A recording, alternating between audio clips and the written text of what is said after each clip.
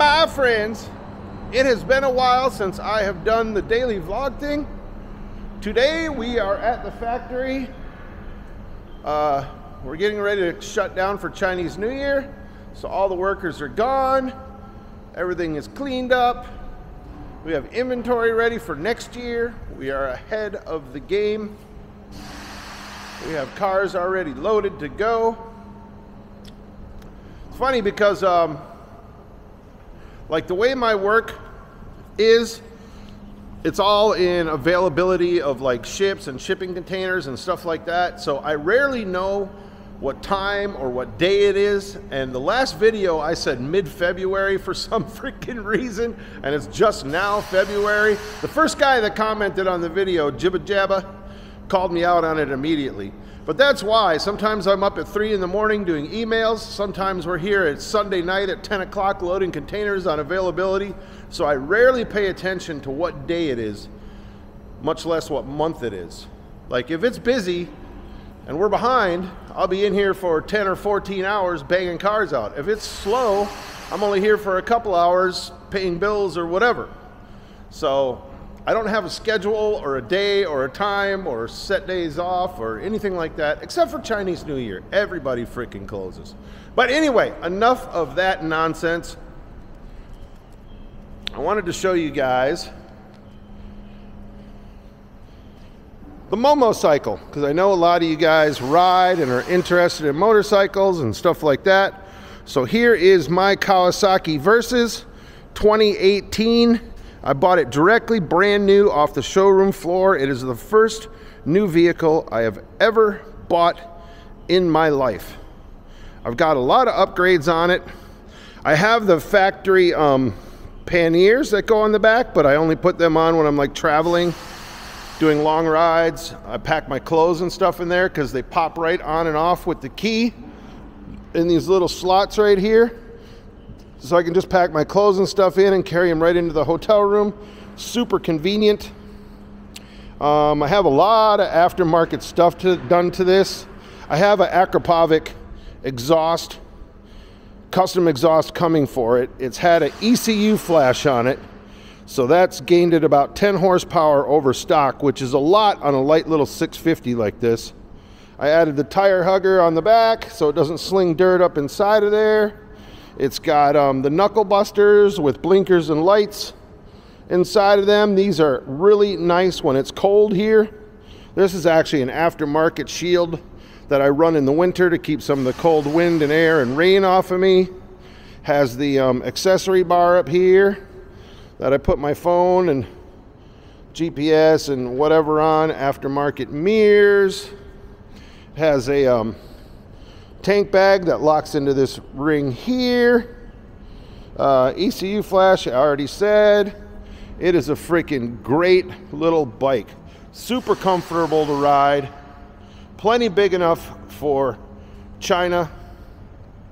I have a ZRX 1200R back in the States, but that would just be an absolute waste of horsepower here because it's very rare that I have enough clear road that I will even open this bike up all the way, because the way people drive here, you never know who's going to come out, who's going to switch lanes. It's just not safe to be going that fast. So my 1200R would just be absolute waste of gas and horsepower here. This one has a nice big touring gas tank on it and rides super comfortable. Oh, I also have bar risers on here, 2-inch bar risers. So I sit up a little straighter on the bike to make it even more comfortable. It also has dash cam with front and rear cameras so that I can record all the idiocy. So if somebody does pull out in front of me or whatever, I have proof for the authorities, because being a foreigner here, I will be at a disadvantage no matter how it goes down. So yeah, there's my bike. I absolutely freaking love that bike. I can get about 250 miles out of a tank. So it is freaking great for touring. But what we're gonna do today, because I have the aftermarket, I have the ECU flash done, and I have the aftermarket exhaust coming. So I need to put this aftermarket air filter in there so that it breathes better, which will probably give me another Between this and the exhaust, we're probably going to get another 5 horsepower out of it. Excuse me. Which entails taking off these side panels on both sides, removing the seat, removing these side panels, and removing the gas tank, because the freaking air filter is underneath the gas tank. So this is gonna, it's not hard to do, it's just tedious because there's a lot of freaking bolts you got to remove just to get to that stupid air filter. Anyway, so there's that, and let's get busy.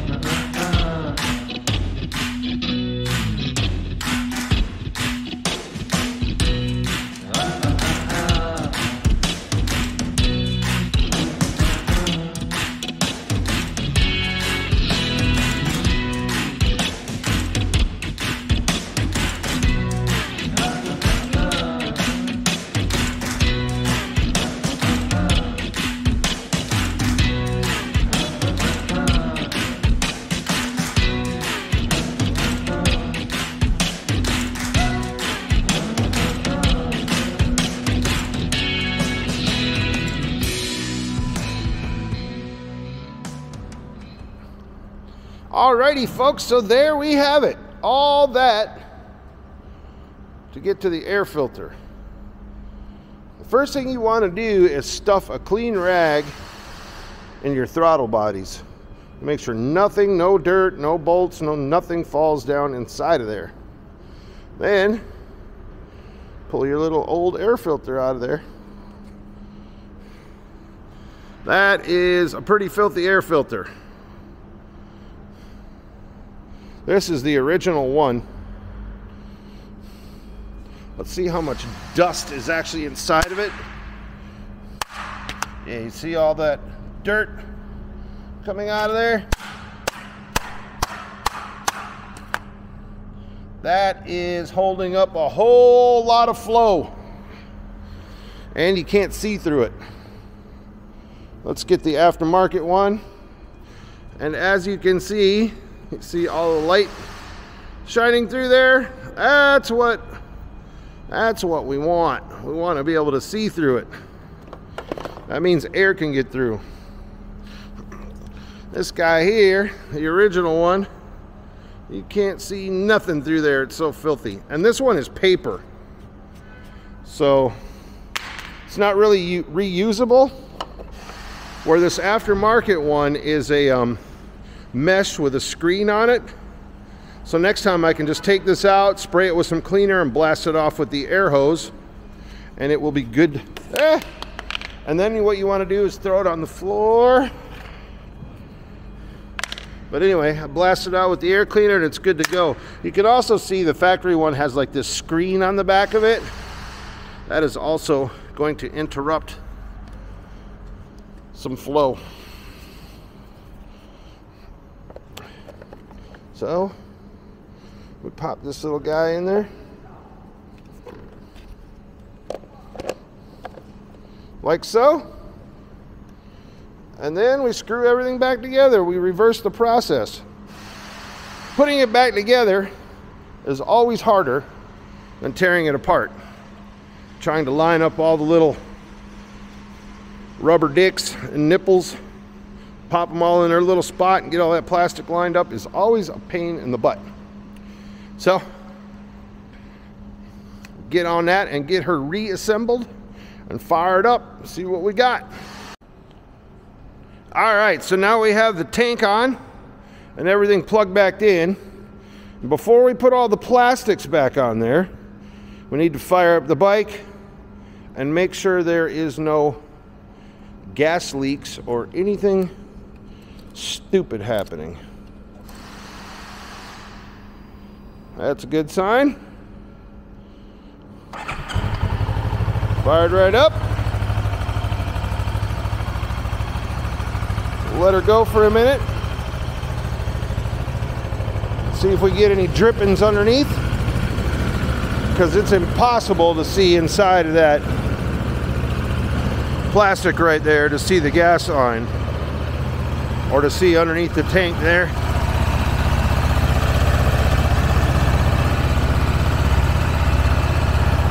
Right there's where it is, and I don't feel any moisture. These are designed pretty well. I'm pretty confident that there's no issue there whatsoever. Make sure none of the wires are pinched. Anything stupid happened before we bolt it down and slice the wire in half. Everything looks good. Sounds good. She seems to be happy. Tuck that little grommet in there where it's supposed to be. Little moisture barrier.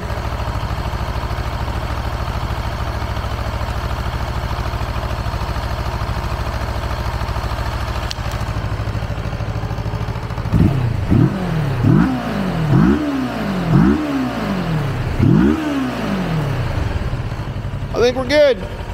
Slap the plastics back on her. Nice.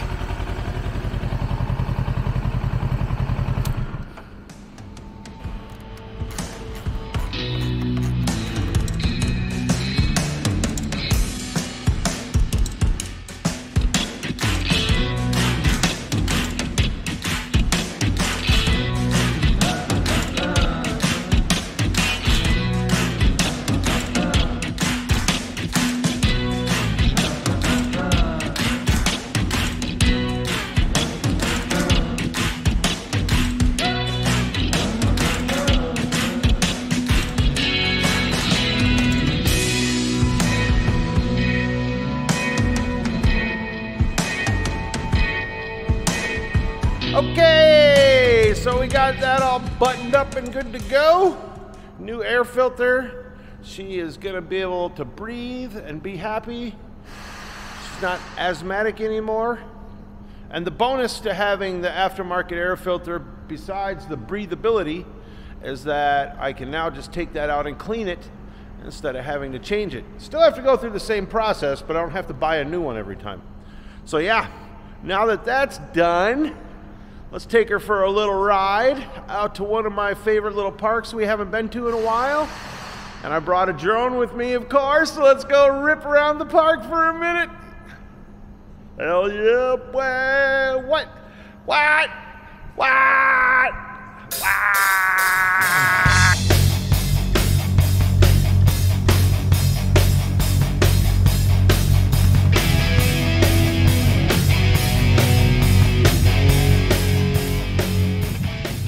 Well, there we go. Work is all done. Bills are all paid. The shop is closed up for the season. Until the end of Chinese New Year, the motorcycle is as happy as can be.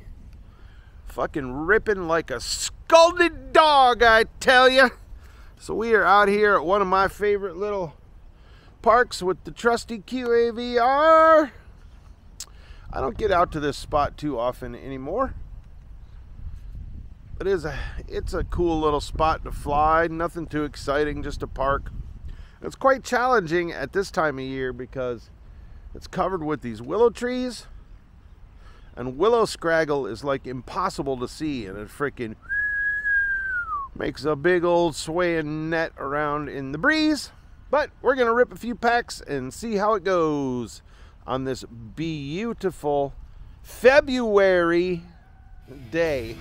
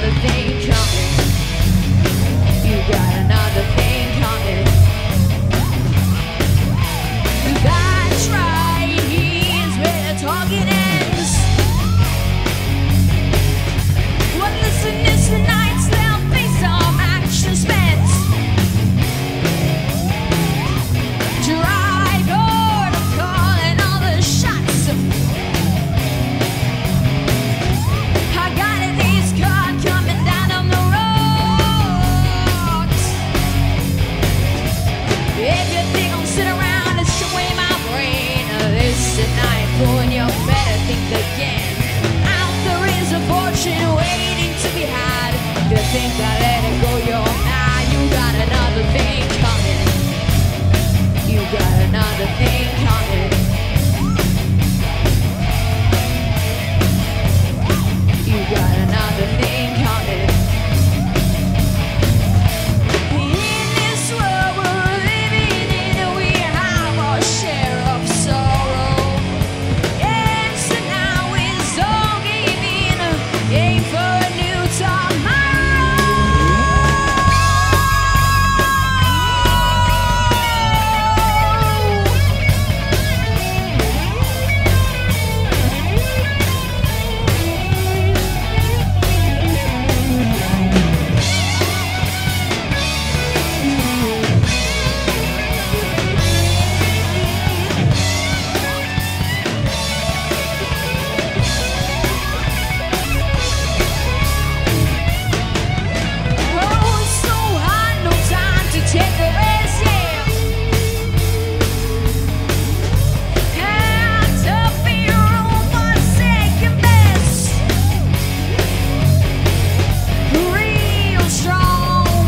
security.